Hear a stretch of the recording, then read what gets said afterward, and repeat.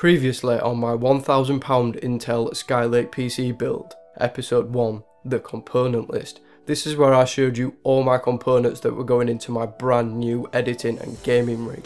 Episode 2, the time-lapse build. This is where I shot a time-lapse of the PC being assembled. I also then showcased the PC fully finished at the end of the video.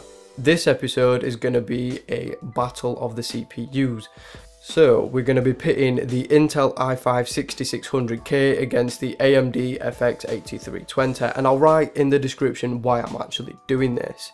So I'm going to be testing them both in gaming to see which CPU comes out on top. So let's quickly run over both of the system specifications. So on the Intel side we have the i5-6600K, and on the AMD side we have the FX8320. Both of these are going to be running standard speeds. There's going to be no overclocking whatsoever. Both of these systems have 16GB of RAM. On the Intel side we've got DDR4, and on the AMD side we've got DDR3.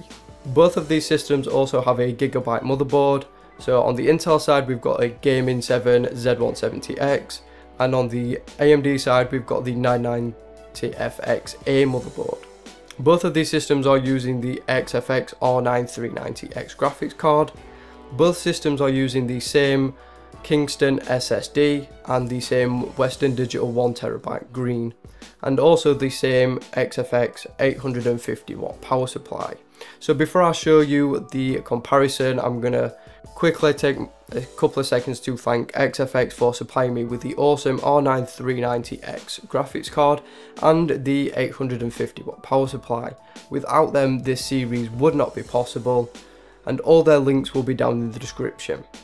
So let's get into it now.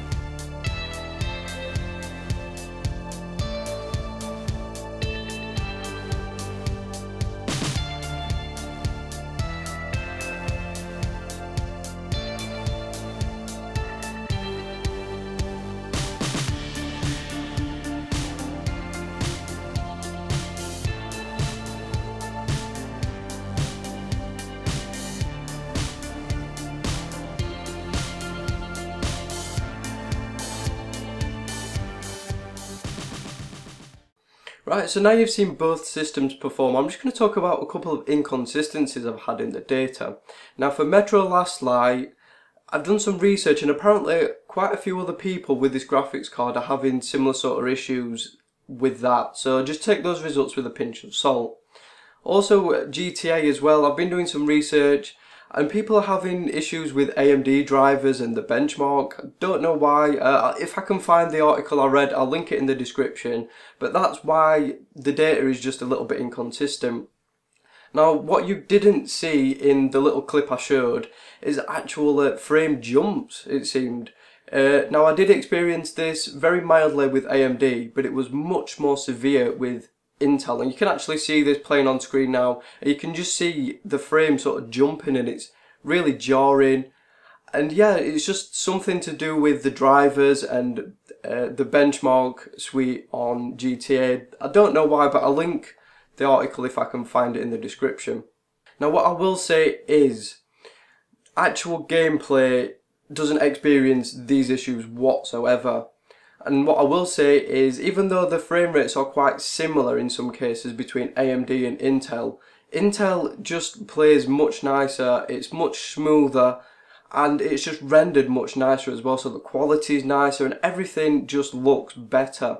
Like I said, even though the frame rates are quite similar, I think you're getting a much nicer gaming experience on Intel. Now that's not saying AMD is bad, it's just what I'm saying is Intel is a much nicer experience.